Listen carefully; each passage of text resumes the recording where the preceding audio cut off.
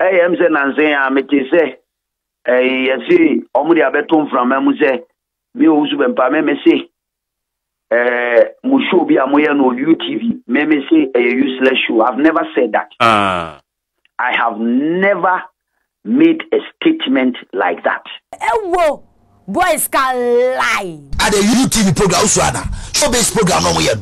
useless program. Brana NDC ewa bemu. Owusu-bempah Korea ebe fia be kekansam bebre platform we aso. Ama omo ye soma beche no. Na BNI for. Yes, I remember. For some days now, and I will say UTV and I fear Papa Arrêst owusu-bempah. Oye Deputy Communications Director. Emma NPP amanokone trendy year was social media no. And so nini na ejina attack echo UTV for, so that's on the 30th of September 2023. Wabela no mu host United Showbiz Jumedie. Yene na ye hu say emebunu bi omo MPP for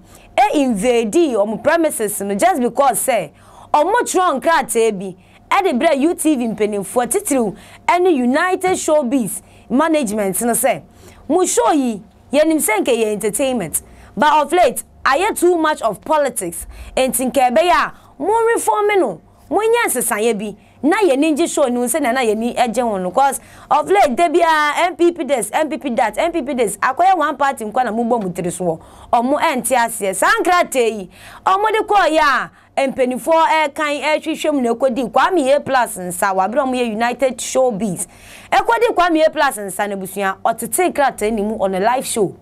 otete mu live emo bi ehun say watete mu we na chese mebuni amfa na hongro so on the 30th no omu invade premises so say politics ya ye ni na yaba ye ba betwa political stories no ebi abusuafo asemi agent rene e wo man yi mu no kwame A+ e ba bontin be kire say ne conscience ne gumption ne mandula oblongata e kire ne say e ya de ai papa Arrêst owusu-bempah oye MPP Deputy Communications Director ono e na ehye kire she boys ni kutupa mo ba UTV premises for ebe invade ye ebe say show no kwasem show no kwa so no eye bubuja e wo ye basa na emum obi eni wo praye ai obi eni no injuries bibians anye is condemned to grebu nothing gospel ebusi asemi ye papa Arrêst owusu-bempah tie no se hwe me ye dan e hye emebuni putupa so mo mna me ye ni omo be ye oni mo hwe na ni senti no o de kwame A+ e kokot asemi say ye kase da so e wa post fonsem omodi hu ejuma enu nkoda nche no video bi pop up right after incidents no na ye papa Arrêst owusu-bempah eti wuntumi TV so kire say United Showbiz Jumedie no useless asemi. It happened on the 25th of September 2023 25th September 2023 and the AC year ye papa Arrêst owusu-bempah kwatina wuntumi TV so ka say United Showbiz Jumedie no useless political stories no moye political show into useless oka sa asemi ewieye on the 6th of October 2023 NIT FM one of the media houses our despite group of companies meaning say omuni UTV for ye nuanom omo ye brothers one company no omo frɛ ye papa Arrêst owusu-bempah no o kire mu sɛ ono onka sa asɛm no bebia onjina bebia da mo say United Showbiz Jumedie no useless ye be kwahwɛ video no but before that me pa ocho but modian so be subscribe to channel no 1K TV uwi abo adoma ne so bell notification icon no but so me share link no for comment ebra comment section no as na like enti moving on no ebusia yenko na yenko nkotie ye papa Arrêst owusu-bempah asem oka wo NIT FM so e kire so no wankada say United Showbiz useless ye tosu bio lastly am say nansen a me te say yesi omu dia beton from am say me owusu-bempah me say mu show bi amoye no UTV me say a useless show. I've never said that. I have never made a statement like that. Intino, before Akonya is they are corrected that erroneous mischiefs a nkofo bi sorry a na me owusu-bempah unim me se me kan so ma me si me po na maka me ko kuma se enen sentwefo busa me ko hia mabunu MPP mabunu a omo party ni mu aye ko ye no nkodi nkomo ena omo busa me about nioma ekoso ne sa picketing ne sa nioma ya omo ko ye no Jubilee House ena me kan sentwefo asem sentwefo no binom ayo mu bia bruni no mu tekire na de na celebrities ni bi o mu ko wa enei se ka se taxman and go after them one. Some of them, many of them will not pay their taxes, have not paid their taxes, but they want the government to do the right thing. Now, sir, useless character and it's a useless attitude, and some of them the way they are useless in the way they carry out their things. Civic responsibility will catch up with them. I never mentioned UTV, say UTV program will be here, and I say the host, you know, the host, the journalist was asking me, and I'm a reply. Okay, because record straight. Okay. For people to know. Now, me producer said, Chairman said there was a video. I just said, "Woman who said now walk us." Well, I'm yet to watch that video. To me TV. I would say it went to me TV. And no, I never said that. The guy brought the issue back again. And on no mention United Showbiz say and the entertainment program be Adani politics. And I'm saying that one day we will say it another day. But me bua enjo so they say obi ti say stone boy say obe call the fie kura ne bia oba ko busa no na tax to ntua so bo show. That is what I said. So you can go and get and check. I didn't say me na me kan ya maje. You know me. I will just stand by it and say it. UTV, despite group, any munina, we are a family.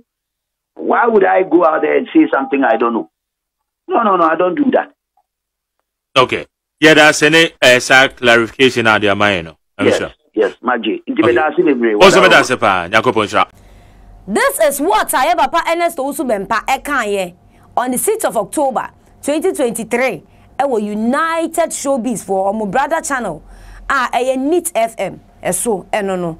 na asemi okan ye be dia de pamianga sa ye mitirimu na because on the 25th of September want to meet TV so okan ni pain say United Showbiz useless yenko tie sa asem no so emra they have been paid at the UTV program Showbiz program no mo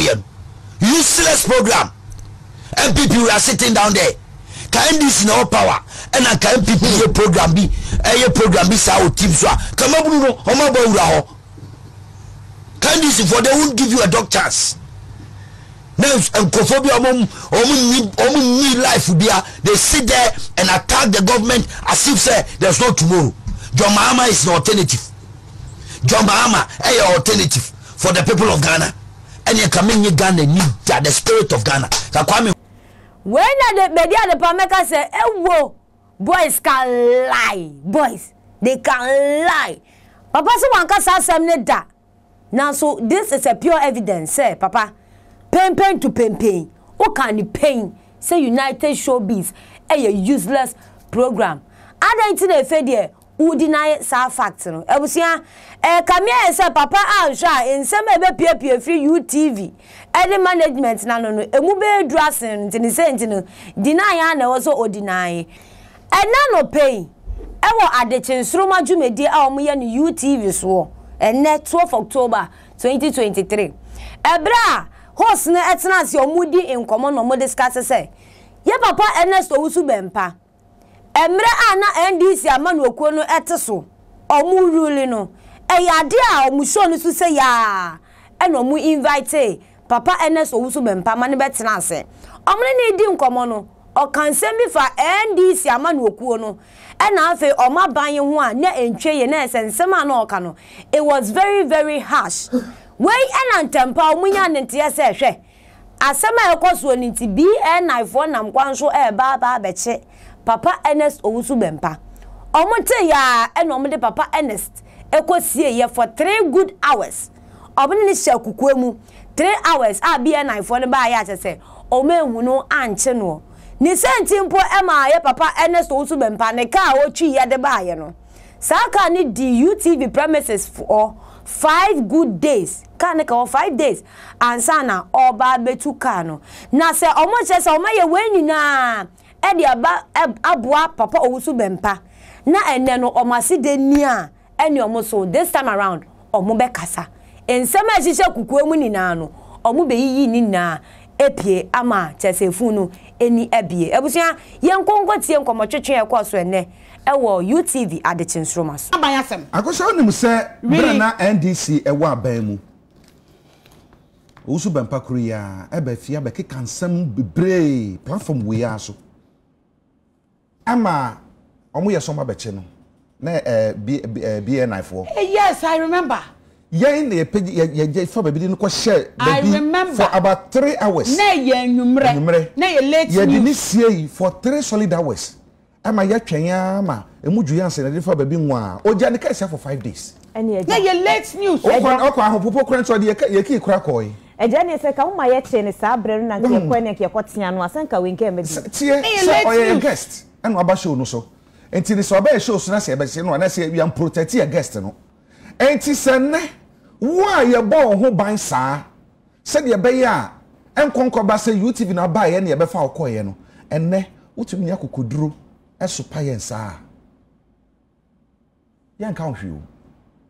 se ye tie asie so obi amobra eja wo na wa bobra pa eja enti ba no wa fa bra no na ye nyina be se ye nyina emre ye ni nka so enkrafo se be wonta ye nyina ye wa emre ye ni nka se ya na ebe kono a kai wachi ebiri bi abese nko anka wo mo bachi wo fi ha yen ye do see because wo da obesra ye guest it is here bo ho ban 3 solid hours na wo fi ha ye do share baby se na be ye nchew wo ja wo ka wa have 5 solid days wo de ekwi krakoi eja na se ne wanya tumi bibia ba wo samu se dan yo enti e na wo kasa no a e na wo tu sa na mo ya ye ne bibia ka ho se ye tie se ye hu ye na wi ase da so tie ase ye nyina ya wa ha so owo bi otanachi owo bi otanachi ntia owo bi otanachi because wo say ena na wo kan ye tinsam o ye tinsam ena ye nimu nsam ensam enkrofo ka ne tinsam tie nyina ne say ye tinsam owo bi otanachi ohine a wontie futu on na winter krabo a woni tiri enti se musi yakoka mo asem na mo bebo yanya Ghana ne yetie no mutumi mutane betene yepe si yete Ghana ha no mabane da so tiso ne de moya yebeka because as far as say yete say na yetu enti ene mbabu ye nyina we are about to speak bekasa we every UTV host for omo ena omo chem say si ane de pempem wotim pempem ye di omatem omo so ekọ mu bi opoku mfani nku omo dwale omo wompa ni senti omo bebia funeni amefuneni ada ho eche say si omo fa asem bia ensie cause kame say papa owusu-bempah betray omo deputy communications director ema MPP amanu okonu wama UTV for ensa enye ti forma ne senti omo so omo ba bekata ebusia UTV sansam ekoso no ensi he ya yenim still na more information say na more informations and eba ntini ebe pie mu biom bia no be di adepa me de ba besom ne kwan eso before say obekwa akoda no subscribe to channel no efa emame 1K TV share link no like it for comment ebra comment section na say one day meje gwa menimu ebe twetwe nkomo e we comments ehu ebusia stay tuned to 1K ye be share ebio